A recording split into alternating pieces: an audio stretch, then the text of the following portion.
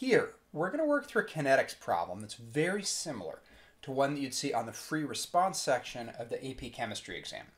This question is part of an AP Chem mini test that you can download on my website right here to help you study for the AP Chem exam. Okay, let's get started. Part A shows 3 graphs and asks you to explain how the graphs suggest the reaction above, that's this one, is second order with respect to NO2. Okay, many kinetics questions on the AP exam will show you different graphs like this and ask you to correlate them with a reaction order or a specific rate law. So if you know the pattern here, this is actually pretty easy. These type of kinetics graphs always have time on the x-axis. Right here, it's in seconds. But the y-axis is going to be a little different for each graph. Basically, there are 3 possibilities. Okay, the first is the most straightforward. That's what we have here. Time versus the concentration of the reactant. Generically speaking, we can think of this as A, the molar concentration of A. Okay, the second graph plots time versus the natural log of the reactant, or ln A. And third graph plots time versus the inverse of the reactant, or 1 over A. Now, here's the thing. Only one of these graphs is going to be linear, and the reaction order is determined by which graph has a linear fit of the points that have been plotted. Okay, if the concentration of the A graph is linear, the reaction is 0 order. If the natural log of A graph is linear, we've got a first order reaction. And if the inverse of the A graph, the 1 over A graph, is linear, we got a second order reaction. So that's the pattern. And that's what we're looking for here. So there's mathematical reasons for the pattern, but on most questions, AP doesn't want you to solve equations. It just wants you to interpret the graphs. So looking over at our 3 graphs here, we can see that only one has a linear fit. And that is the graph of time versus the inverse of the nitrogen dioxide concentration. NO2 here, that's the reactant that we're paying attention to. So this tells us that the reaction is second order. Now, to correctly answer the question, right, because we're explaining how the graphs suggest that the reaction is second order, to correctly answer the question, we want to write something like this, okay? Because the plot of time versus 1 over NO2 is a linear fit, the reaction is second order with respect to NO2. Okay, let's move on to part B. This one's pretty straightforward. Write a rate law for the full reaction, assuming it's 0 order with respect to CO, or carbon monoxide. Now, here's the standard rate law equation. Rate equals K, that's the rate constant, times the concentration of each reactant raised to the exponent of its order. For this reaction, we can write the rate law like this, where M and N are the order of NO2 and CO, respectively. Now, from part A, we know that the reaction is second order with respect to NO2.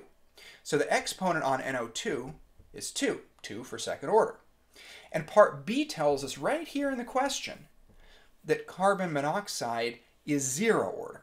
So its exponent is going to be 0. Now, since anything raised to the 0 power is 1, that means that the CO drops out.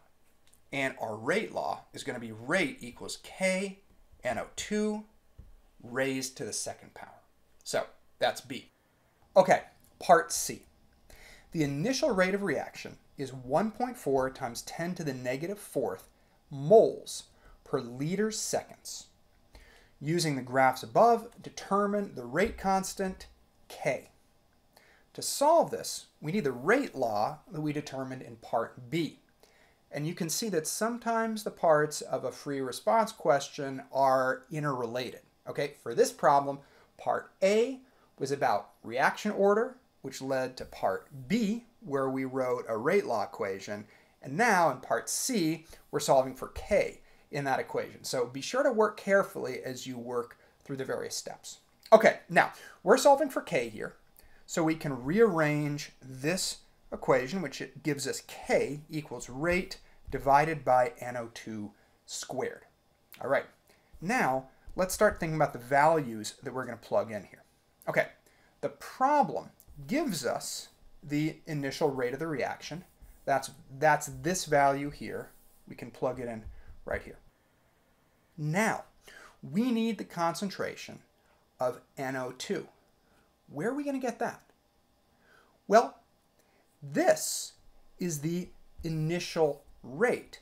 So we're going to need the initial or starting concentration of nitrogen dioxide. We can get that from the graphs. Each one of these graphs starts at time 0.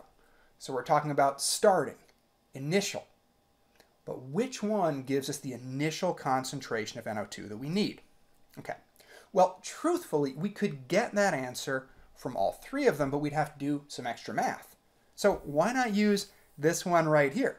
For this one, the y-axis is simply the concentration of NO2. So it's going to be the easiest to read and to work with no extra math required.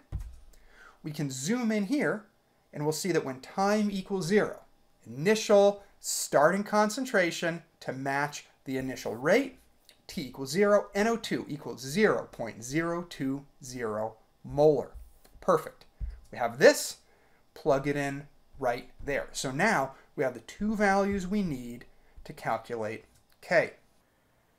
Okay, when you're doing this math to get the answer, don't forget to square this value. I don't know why. It's a very common mistake that students make, so don't make that. And the answer here is 0.35 liters per mole seconds. Okay, before we move on, let's talk about this kind of messy unit. The fact is, K is a proportionality constant, and the units on K are going to change depending on the reactants and their order. This is the correct unit to use for this problem, and you should have it. But what's more important is a value, and that's what an AP grader is going to be looking for.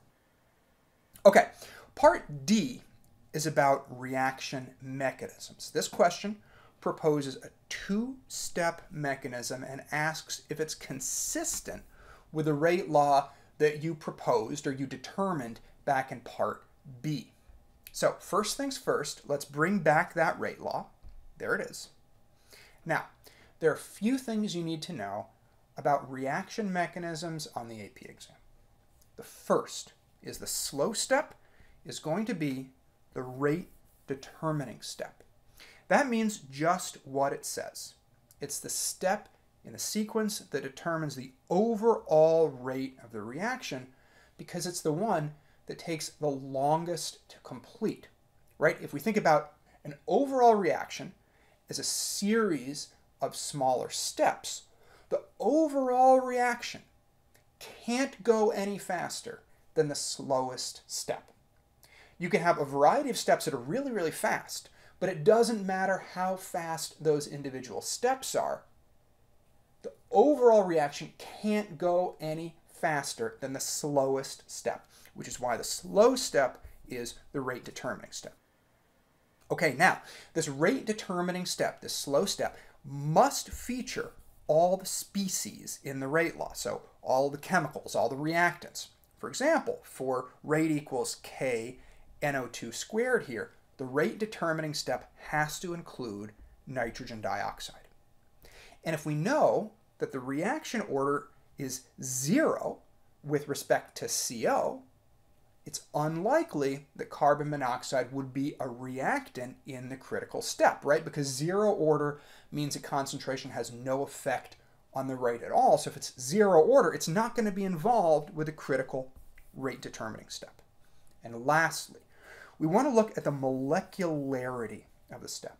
This is a fancy word that basically means how does the number of molecules impact the rate. For instance, our slow step here is bimolecular with respect to NO2. That means it requires 2 NO2 molecules to react. And looking at our rate law, we see that NO2 is second order, which is consistent with a bimolecular step. So, putting all this together, this reaction mechanism is an excellent candidate. Now, you can explain this in many ways, but your answer should look something like this. The mechanism is consistent with the rate law of this. The slow step is the rate determining step, and it has only NO2. Also, this step is bimolecular, with respect to NO2, which explains why it's second order. Okay, let's finish up. Part E reads, the reaction proceeds spontaneously. Sketch a relative potential energy diagram for the overall reaction. A potential energy diagram is just a simple graph that charts the reaction progress on the x-axis and the energy of the reaction on the y-axis. Now here, the problem specifically tells you that the reaction is spontaneous. So that means that we're working with Gibbs free energy, or delta G. So let's be even more specific, and we can label the y-axis delta G. Now, these kind of graphs are pretty qualitative, okay? The AP exam just wants to make sure that you understand the basic concepts. There are two things to keep in mind when you're drawing energy diagrams. The first is you want to be sure to depict whether the reaction has a positive or negative change in energy. And this is usually represented by enthalpy, delta H, or Gibbs free energy, delta G. So for our problem, we know that the reaction is spontaneous, so it's going to have a negative delta G. That means that it loses energy. So the reactants, what we start with, are going to be higher on the y-axis than the products. Now, sometimes the AP exam asks about enthalpy instead, whether the reaction is exothermic or endothermic. It's the same basic idea. We're just talking about enthalpy or heat energy as opposed to delta G. Now, the second thing to keep in mind is activation energy. That's that peak of energy required to kickstart the reaction. The trick here is to remember that each step in the reaction gets its own activation energy bump. The slow step gets the higher bump. That's why it's slow, because it requires a higher activation energy. So we have the two humps for the slow and the fast. You have to be sure to put these in the correct order. So for our reaction, this is the slow step. That should be the higher bump, and it should come first, followed by a lower bump for the fast step. Okay, what does this actually look like? Here. This is a pretty good example of what you could draw. You know, this is pretty conceptual, and the AP graders will kind of accept anything that looks reasonable. Here are the basic things that they're going to be looking for, okay? First of all, our reactants start at a higher energy than the products end up with, okay? So we have a negative delta G. Second, we got our two bumps here, okay? The slow step is the higher bump. That comes first. And our fast bump, or bump for our fast step, is after, and it's smaller. So as long as you have something that's reasonably similar to this, you should get full credit. So I hope this was helpful. This is how to tackle some of the most common kinetics questions on the AP chemistry exam. definitely check out my website for a bunch of resources that I really hope will help you ace the test. And if the test is coming up in your future, I wish you the best of luck.